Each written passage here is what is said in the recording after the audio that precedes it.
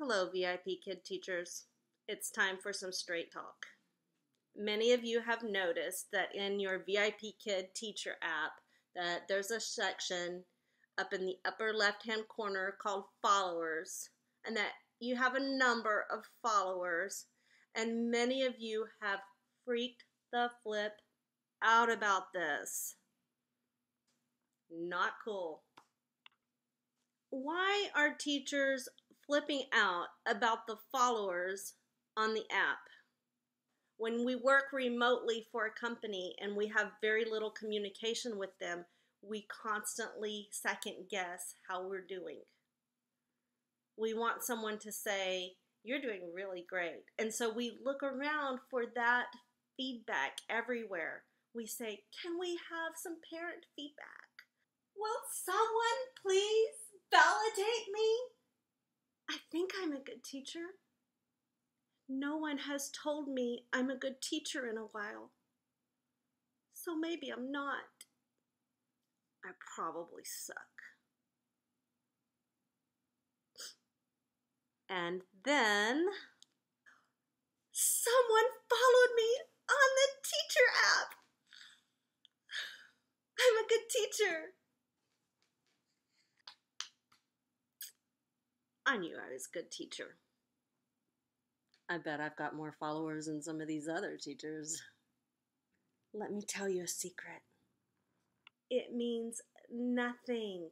Giving any weight at all to the number of followers you have on your app is like determining who is a good cook by whose turkey has the most likes on Facebook. So you're probably thinking it has to mean something. Those followers get there somehow. Think of it like this. You're shopping on Amazon and you see something that might be a good Christmas present for your son, and you put it in your cart.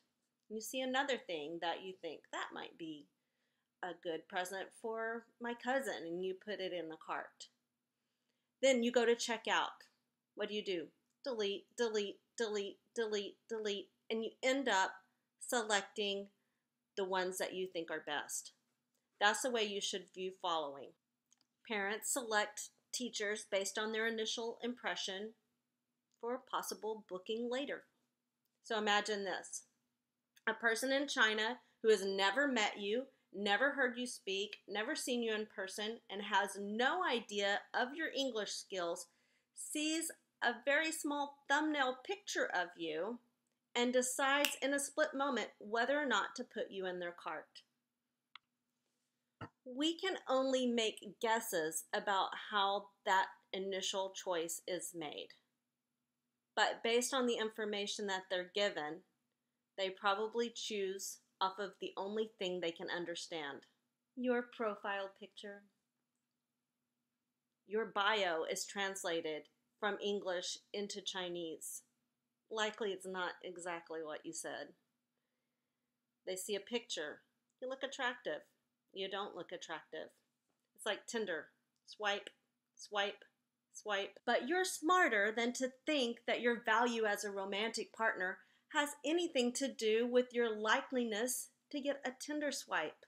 You know that initial impressions have nothing to do with the legitimacy that you can bring to a relationship. You know you're trustworthy. You know you're loyal. You know you're funny. And you know that those things cannot be seen in a picture. You understand that those qualities that make you such a special person may not even be recognized on a first or second or even third date. Now let's apply that to teaching. No one can tell from your profile picture whether you're a compassionate person. No one can tell whether you're patient and you leave a pause long enough for a shy student to speak. No one can tell that you have a way of knowing your students and bringing exactly what they need to the classroom.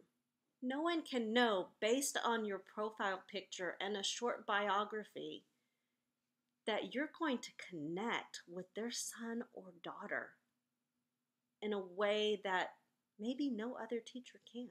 They may not even know this after a few classes. It may take a while. It may take several classes with several students. Here's the great thing about it. The right students will eventually book you, and they will love you, and they will ask their parents to book you again, and you will teach them English. You will develop a relationship with this kid across the ocean in China, and your mind will be blown. You'll start to understand that you really only needed those few students who book you. Those are the ones that matter to you. It doesn't matter how many followers you have. What matters is that you're a conscientious teacher, that you're dedicated. When you show up to the camera, you bring everything and you connect with those few students who have chosen you and who connect with you across the ocean. I had to stop the camera for a while because I got kind of emotional thinking about these students.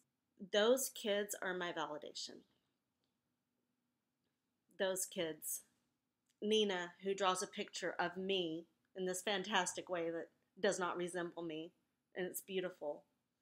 Or Angel, who gives me a sticker every time I give her a star. Or those students that timidly whisper, and you know that you're the only teacher that can get them to whisper or say anything. Those kids are your feedback. Those kids are your validation. You don't need it to come from VIPKID. You don't need it to come from the parents, and you don't need it to come from the followers.